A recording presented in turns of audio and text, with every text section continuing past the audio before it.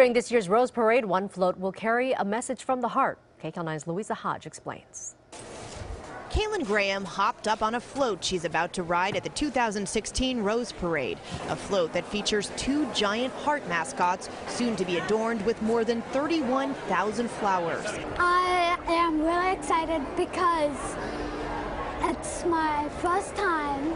Kaelyn will serve as a heart champion for the Union of Hearts float, a title she more than deserves. In her 11-year lifespan, Kaelyn has had 3 open heart surgeries, a pacemaker, a stroke, and a heart transplant, and her struggles are far from over. And at some point, she will require another heart transplant. Joining her on the float is former San Francisco 49er and 4-time Super Bowl champion Jesse Sapalu, who played his whole career with an enlarged heart. He says he's lucky to be alive. I've been part of parades from winning Super Bowls where, millions of people are out there.